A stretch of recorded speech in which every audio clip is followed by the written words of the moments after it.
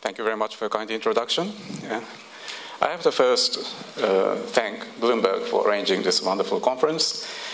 Being one of the sponsors, it has been a great pleasure for us at Barclays, and we hope to continue this engagement. One thing I want to tell you is that, of course, I'm Japanese, I can speak Japanese, but I'm going to do my short presentation in English. This is high tech, but I have been informed that it's not only you in front of me, but there'll be an enormous amount of people sitting in front of their screens. And unfortunately, the simultaneous translation doesn't extend to those terminals. So that if I speak in Japanese, that quite a few of the clients actually sitting in Hong Kong and Singapore will be able to understand what I'm saying. So apologies for that.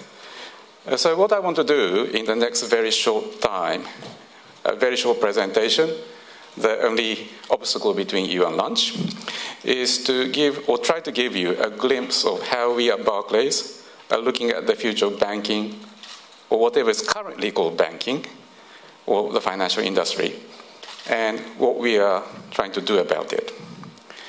And of course, in this narrative, as you have heard in some earlier panels, interaction with so-called fintech or technology will be critical. Let us start by looking back at the relationship between fintech and the financial industry in the last 50 years. I think what we should do is to remember that fintech is not something that is new or just came about in the last 5 years, but it has been around with the banking industry for years.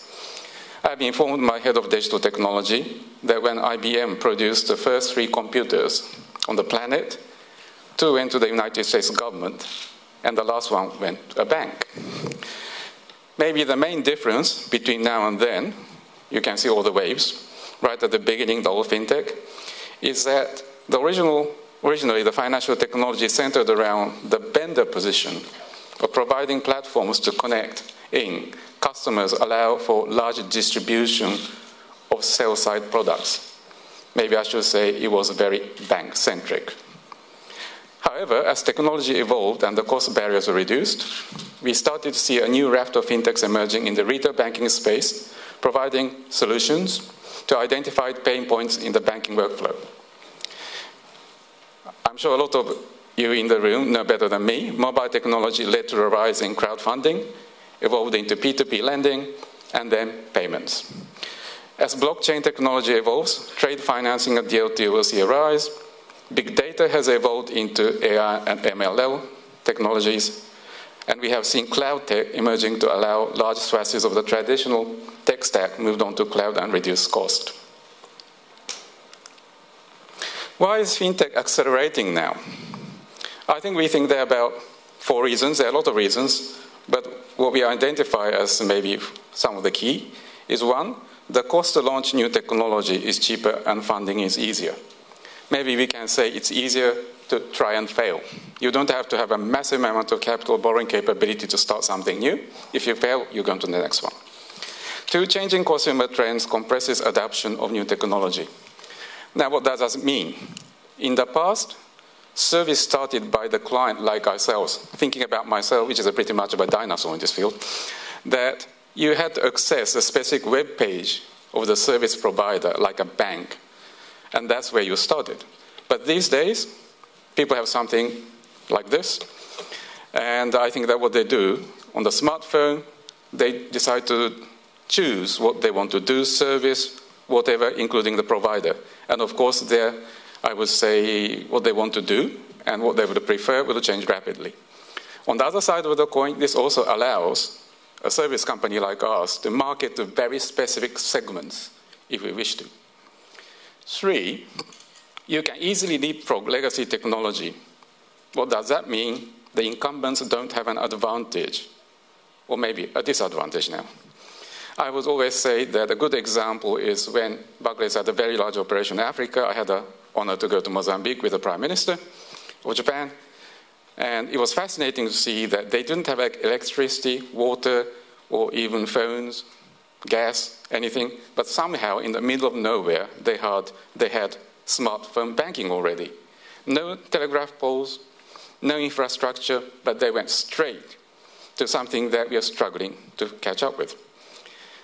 4, we should also remember that regulatory change creates not only headaches, but also opportunities if you embrace change. We at Barclays ourselves found out, which was fascinating. I'm sure people have heard the word ring fencing. We had to create a bank called Barclays UK out of the original Barclays Bank as a UK, I would say, retail bank. What it resulted in was our own dedicated digital retail challenger bank, effectively, within our group. Changing tack a little, this is to just show you that the financial industry is not the first, nor the only industry to face fundamental wave of change. The first line, I'm sure in history books we learned about 40. They used to produce all the components of its cars, including tires within their company. This resulted in them even owning their own rubber plantation in Brazil. Second line, Tesla. Tesla thinks that the components of the cars are all commodities, so that they don't have to build it themselves. The purpose of exercise is to get the best quality parts available. So their focus is to create the best customer experience by producing the best car the client wants. So in this changing world, how should large incumbents like us compete with the fintechs? I think, in spirit of the cooperation, we just have to work and rise together with them. We ourselves need to build a technology base that will give optionality in partnering with the fintechs, allowing us the flexibility to manufacture core products, but also unbundle, partner, co-create in strategic areas where we want to be a distributor. To do that, we need to be willing to offer best products and capabilities to the other institutions' clients through various distribution strategies. Also, we need to be willing to unbundle ourselves and replace non-core products and capabilities with best-in-class offering from third parties. And in all of this, we have to have a clear strategy on where we want to build, buy, partner, based on where we have chosen to become a core manufacturer or large distributor. And let us just talk a little at the end about what we are doing at Barclays to cope with this exercise.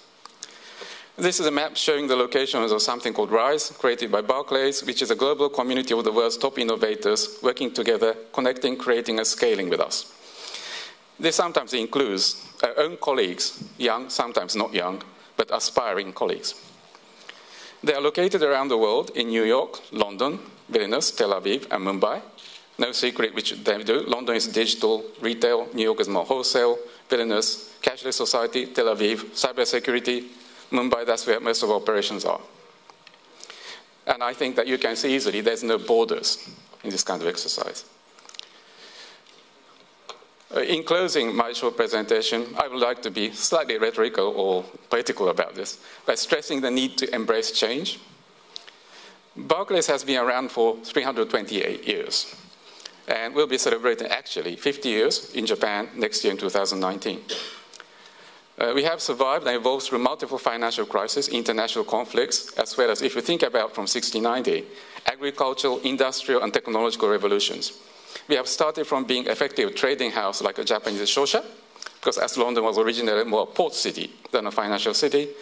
But however, the increased accumulation of wealth necessitated the need for investment, resulting in the birth of the City of London, and Barclays evolved with it.